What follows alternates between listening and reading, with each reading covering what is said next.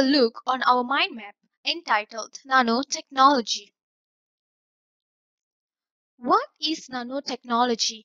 Nanotechnology is a broad and interdisciplinary area of research and development activity for changing and improving the ways materials and products that created with functionalities in a more accessed way. These involve technology development at atomic, molecular, or macromolecular range that manipulated mostly artificial and inorganic materials with dimension of 1 to 100 nanometer. To put it simple, nanotechnology is defined as understanding and control of matter at dimension between 1 and 100 nanometer. Type of materials used in restructuring are metal and ceramic created from nanoscale building blocks such as clusters or nanoparticles that are themselves synthesized from atoms and molecules. Although human exposure to nanoparticles has occurred throughout human history, it dramatically increased during Industrial Revolution. The study of nanoparticle is not new. The concept of nanometer first proposed by Richard Z. Sigmund. For centuries, nanotechnology have been developed from the steel and paint production. Richard Adolf Z. Sigmundi, an Austrian-German chemist from the year 1865 to 1929, he found colloids consist of chemical mixtures where one substance is dispersed evenly throughout another, and looked at gold soles and other nanomaterial. Gold soles is a colloidal suspension of nanoparticles of gold in a fluid, which is usually water.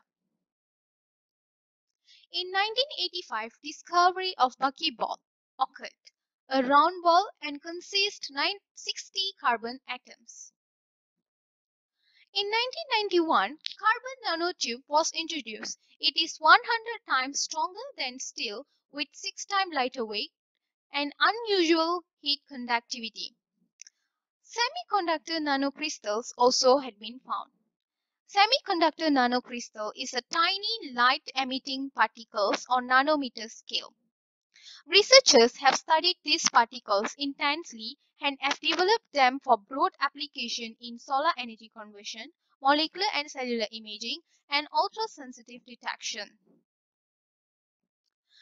2000 is an era for passive nanostructure.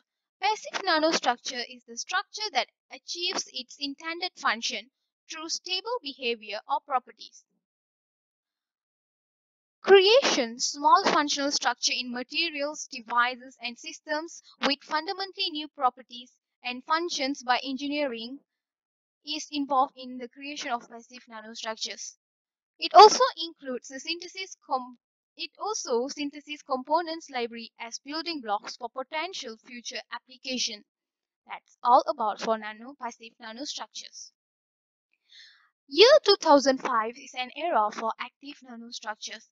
Active nanostructures is moving nanotechnology with a specific properties. Now, let's have a look on its examples. First, nanomedicine. In nanomedicine, it treats late-stage metastatic cancer in animal models such as mice, using porous targeted nanostructure infused with anti-cancer drug. It travels and breaks down into nanoparticles to kill cancer cells. Second, MEMS system gadget. MEMS means micro electromechanical system in a form of a single silicon chip. That's all about for active nanostructures. In year 2010, it is an era for systems of nanosystems. It made from different components from specific molecules to produce nanomachines working together, nanofactories or complex large-scale machines, nanobots, regenerative objects. It involves $1 trillion in worldwide market. From the year 2015, now and for the future, this is the era for molecular nanosystems. It involves the making of or made up from different molecules with specific structures. It focused on nanoscale science and engineering integration. And also, a project improved direct measurement with good time resolution, science-based design of fundamentally new products, and general purpose and mass use of nanotechnology.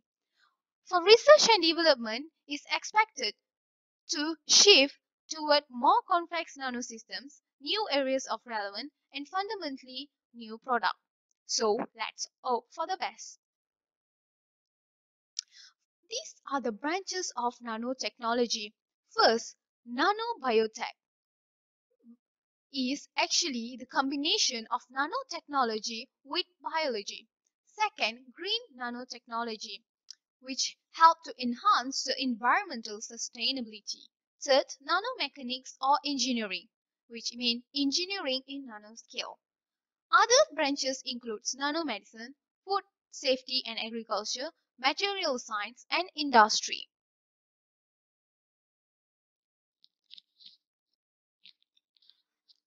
Okay, let's go to the fabrication. Fabrication or nanomanufacturing is a production of the nanomaterials. There are two main approaches in nanotechnology fabrication. The first one is top-down method. This method reduces pieces of the large material into nanoscale. It miniaturizes technology such as in the making of computer chips. Examples are lithography, conventional, photo scanning, nanoimprint, nanosphere, colloidal, scanning probe, and writing atom by atom. Top-down method is good for the large-scale production, but it can have many impurities and are expensive method. The next method is the bottom-up method. This method produces the nanomaterial from the atomic level into more complex molecules. Examples are plasma arcing, chemical vapor deposition, salt gel synthesis, and molecular sub-assembly. It is easier to control the parameters, but is not suitable for the large-scale productions. Now, let's see what is nanobiotechnology. As I told just now, nanobiotechnology is actually the combination of nanotechnology and biology. So, nanobiotechnology is a field of science that utilizes biological molecules to produce useful nanotechnological products or tools. Now, let's have a look on the application related to nanobiotechnology. First, in terms of biosensors, examples are miniature sensors such as glucose sensors. Second, in nanomedicine, the examples are peptide nanofibers and nanotube, and also biophotonic device. You might be wondering what is biophotonic device. Actually, the term biophotonic denotes a combination of biology and photonics, with photonics being the science and technology of generation, manipulation, and detections of photons, quantum units of light. Biophotonics can also be described as the development and application of optical techniques, particularly imaging, to the study of biological molecules such as cells and tissues. Countries that widely involved in nanobiotechnology are United States of America USA, United Kingdom UK, Japan, China, Canada, and Taiwan. Now we will see the advantage and disadvantages of nanotechnology. The advantages of nanotechnology is it can be produced in smaller devices. It has the faster processing speeds that can lead to the economic growth. It can enhance the national security, improve the quality of life, lead to the job creation. It can revolutionize a lot of electronic products, procedures, and applications. It also can help in creating the smart drugs. Smart drug here is the nanoparticle used in order for the drug to deliver to the target site. Next, the disadvantage of the nanotechnology. It can cause possible loss of job in traditional farming and manufacturing industry. It is a very expensive method. threat to the environment, atomic weapons can become more accessible that may be more powerful and destructive. It has the potential health risk by inhalation of the nanomaterials. It also has the problem with civil rights and privacy. Civil rights and privacy here means that the class of the rights that protect the individual freedom from the infringement of government, social organization, and private individuals. Now we will see the generation of the nanotechnology. As mentioned before, we have used some knowledge on generation in nanotechnology. So we will take a look on the examples. The first generation is the passive nanostructure at 2000. It disperses and contacts the nanostructure product incorporating nanostructure.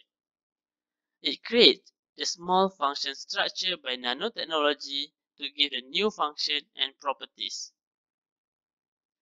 The second generation is the active nanostructure from year 2001 until 2005.